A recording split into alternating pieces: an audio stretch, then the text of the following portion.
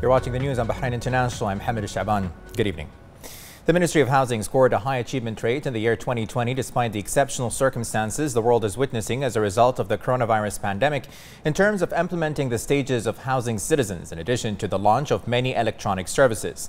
The ministry concluded the year with the start of the implementation of the first stages of the East Sitra City project, which comes within an integrated housing plan. During the past year, the ministry was keen on launching its electronic platform in its new form, which included a number of interactive services to facilitate customer transactions, accelerate the completion of transactions and achieve the required quality, where the number of users reached 29,000 people since last June.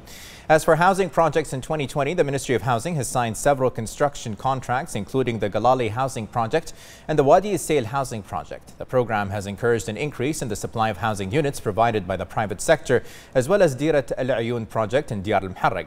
The Housing March has witnessed many transformations and endeavors to diversify housing options for citizens by diversifying housing finance services and providing services for vouchers, units and apartments, as well as increasing the implementation rates of housing projects in cities, complexes or village extension projects. The ministry also developed housing policies and legislation to expand the base of beneficiaries of housing services provided by the kingdom to people with limited income.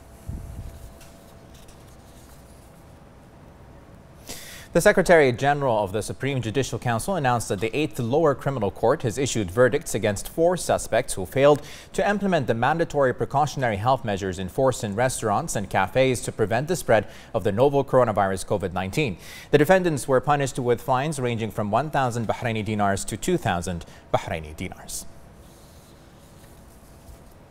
The Ministry of Health said today that the number of coronavirus cases reached 2,192 active cases, with 152 new recoveries and 238 registered new cases. 128 of the new registered cases were expatriates, 103 were contacts of active cases, and 7 were travel-related. The ministry urges everyone to comply with the guidelines issued by the National Task Force for Combating the Coronavirus.